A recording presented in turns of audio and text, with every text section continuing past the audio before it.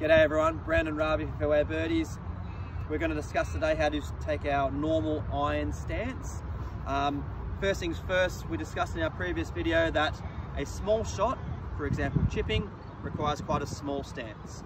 In this instance, we require a fraction wider stance. How wide? Let's say about shoulder width apart, okay?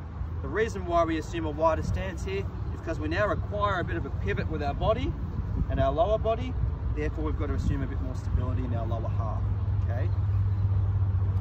Shoulder width apart with our feet. In terms of the ball position, I would like to say that the ball position is slightly in front of center. If this is the center of our stance, slightly towards our left shoe or our lead shoe, okay?